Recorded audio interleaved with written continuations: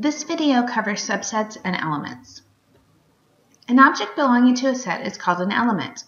We use the symbol epsilon for an element. Kind of looks like an E, but it's a Greek letter. So for example, we could say 5 is an element of the set 1, 2, 3, 4, 5, because you can see 5 is inside that set.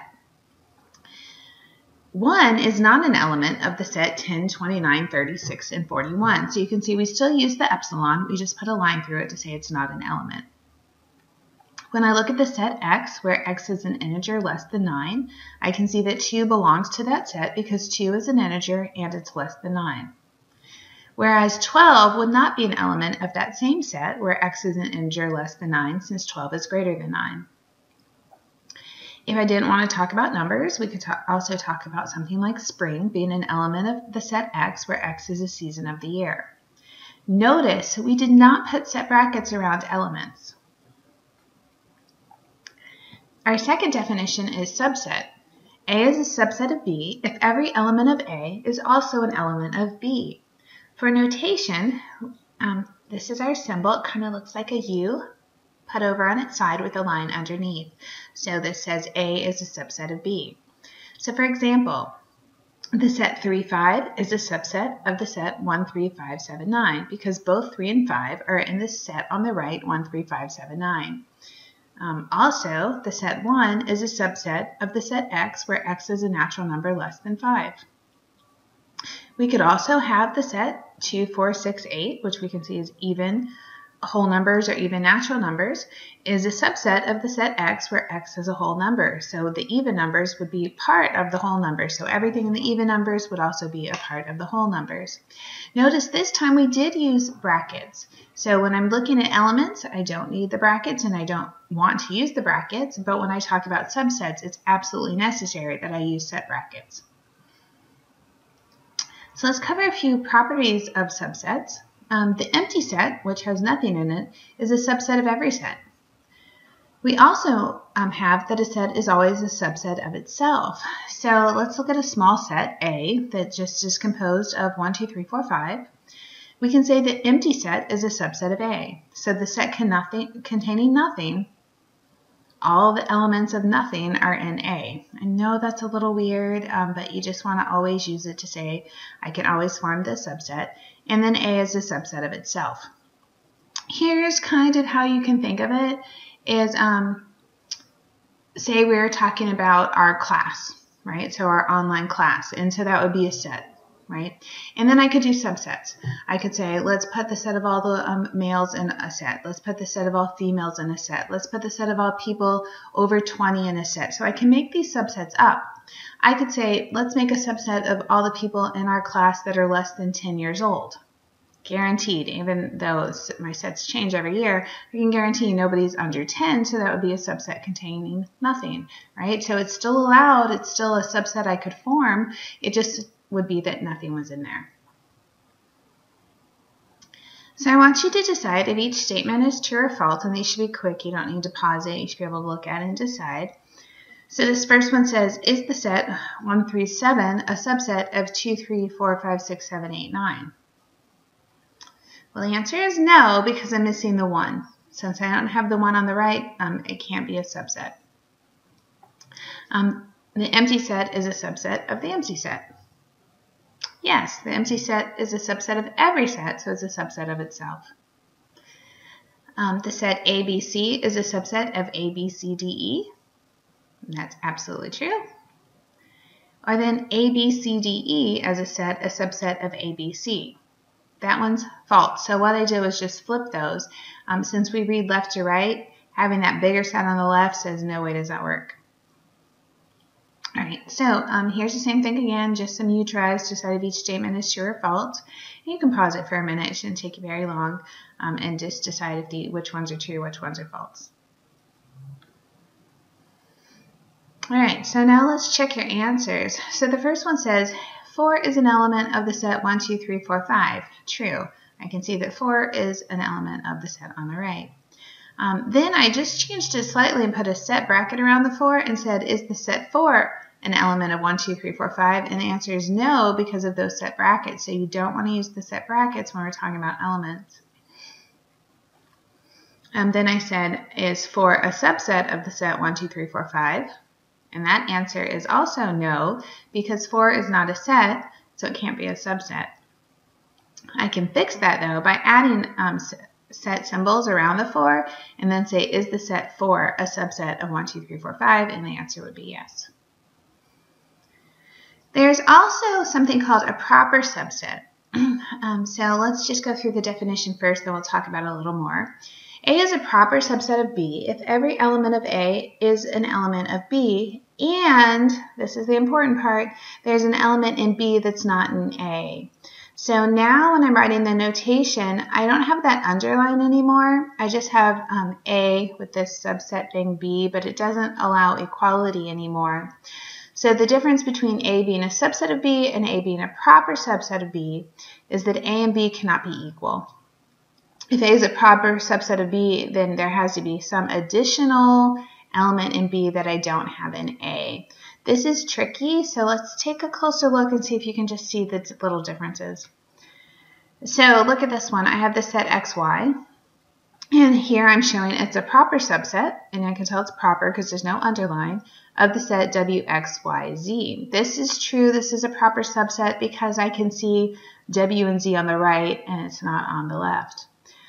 When I look at the set AB, and then I have is a subset of AB, this is just a regular subset. It is not proper because the sets are equal. So I have to have that line underneath it so that I can allow equality. So when you have a proper subset, it wouldn't matter if you use the subset with a line or the subset without the line. But when I refer to a set being a subset of itself, it would be important to use that underline symbol. So just to give some practice to that and see if you're getting it, why don't you do these, what is this, 4 of them, and decide, can you use the proper subset, the regular subset, neither or both to make the statement true? You probably should pause this one. It may take a second to do, and then come back and let's check the answers together. All right, so answers.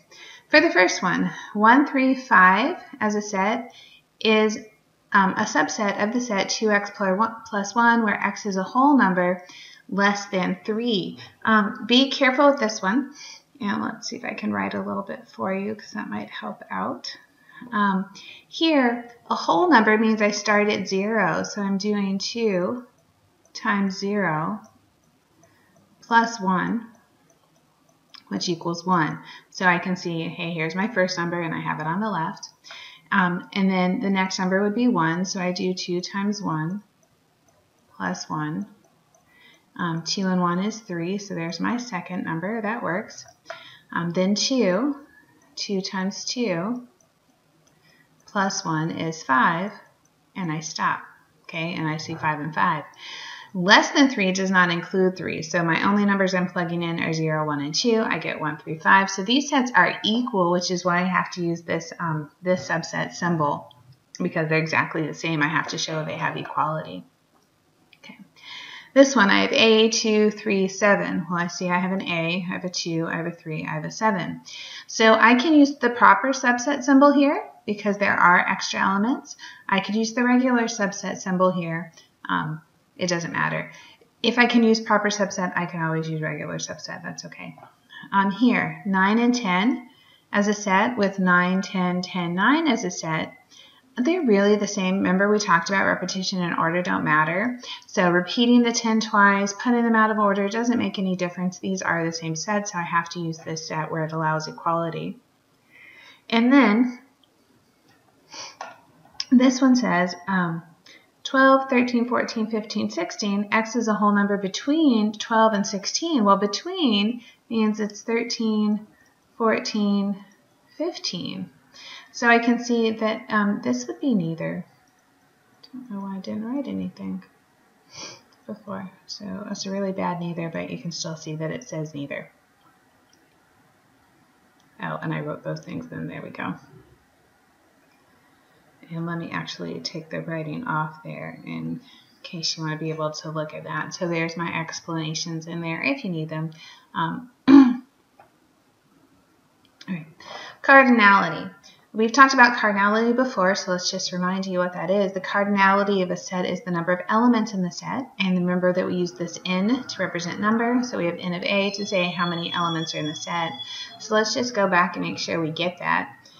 So let's say A is the set of months in the year. Then the number of elements in A would be 12, because we know there's 12 months in a year. Or B is the set of the United States senators. Well, there's 2 senators from every state. We have 50 states, so that says that we have 100 senators. C is 1, 2, 3, 4, blah, blah, blah, up to 15. So you can easily see that n of C is 15. I want you to be careful here, because then look at, I went to D and I said start at 0, then 1, 2, 3, all the way up to 36. Do you see that 1 through 36 is 36 numbers? You got to count this 0 that makes the number in D 37. So always pay attention to the starting number. The starting number will make a difference. If you start at 1 and go to a number by counted by ones, it'll be exactly what the last number is. If you start at 0 or a different number, then you're going to have to remember to add those numbers in. This one kind of close, 3, 6, 9, it goes up to 300. This is kind of like 1 times 3, 2 times 3, 3 times 3, up to 100 times 3, so I have 100 elements. All right, so think about that. Think about what we just did. Think about all the things we've been talking about with sets, and I want you to find the number of elements in these 3 sets, A, B, and C, and then come back and check. Okay, so here's some answers. With A, I have 7, 12, 14, 19, 25. They don't have any pattern to them, but you can count 1, 2, 3, 4, 5. See, there's 5 elements. With B, I said 1, 1, 2, 2, 3, 3, 4, 4. I wanted you to remember to think about the fact that repetition doesn't matter, so I have 8.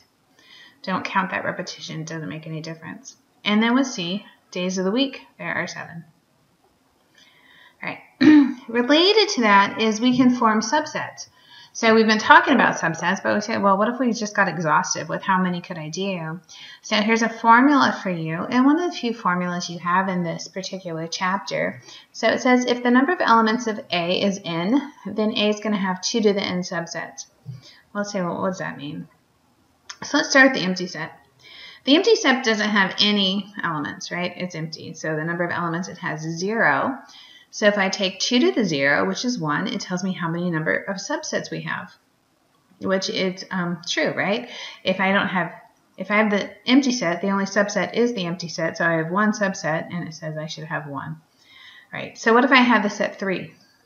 Okay, the set 3 only has 1 element, so n of A is 1. My formula said it should have 2 to the 1, which is 2 subsets, which it does. It has the empty set, and it has itself. Right. Remember those properties that we just talked about? We said every set will have the empty set in itself, so I'm always thinking it has at least 2, so don't forget to put those 2 in as we keep making this bigger. So let's say I put 2 elements in the set X and Y. All right, now let's try to figure out all the subsets. So I have the empty set, I have the set itself, but I could just have X, I could just have Y. Again, notice the number of elements in our subset is 2, and we have 2 squared is 4 subsets.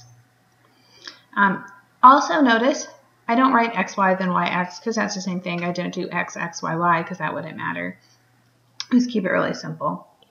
So I want you to try. Here's up to 3. I want you to write down all the subsets, and then just keep in mind how many subsets you should have so you can check it and make sure you got them all. This may take a little bit, so I do want you to pause me, write them down, then come back and look at what I got. Okay, so here's what I have. I have the empty set, because I always do. I have just 1, just 2, just 3, so I have all the single elements. I could put 1 and 2 together, I could put 1 and 3 together, I could put 2 and 3 together, and then I could do the whole thing. All right. So now let's switch instead of exhaustively listing them, because it gets kind of long. If you look at the last one, that was, we had, here I'll say n of A, because I don't remember what I called it, but we'll say there were 3. Oops. So I had 3 elements, and then 2 cubed was 8. That was my number of subsets, and I have 1, 2, 3, 4, 5, 6, 7, 8. So what we always want to think about is how many elements, and then do 2 to that power to get the number of subsets. So as I get bigger, I just want to know how many subsets. I don't need you to list them for me. So this one, I have A, B, C, D, E, that's 5. So if I do 2 to the 5th, that would give me 32 possible subsets. That's a lot to write out. We won't do that.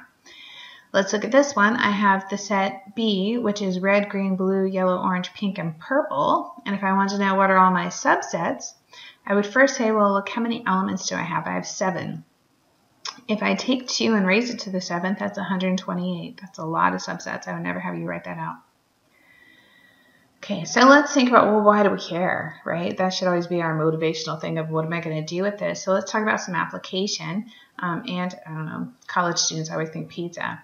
So let's say we had a cheese pizza, and it can be ordered with the following toppings: pepperoni, sausage, pineapple, spinach, peppers, onion, artichoke, mushrooms, bacon, tomatoes, and olives. So I just thought of a bunch of toppings. And then it said, how many ways could a customer order the pizza? So this is the same as how many subsets can I make, because I could think, well, I could do nothing, right? I could get the empty set and just have a cheese pizza. That's fine.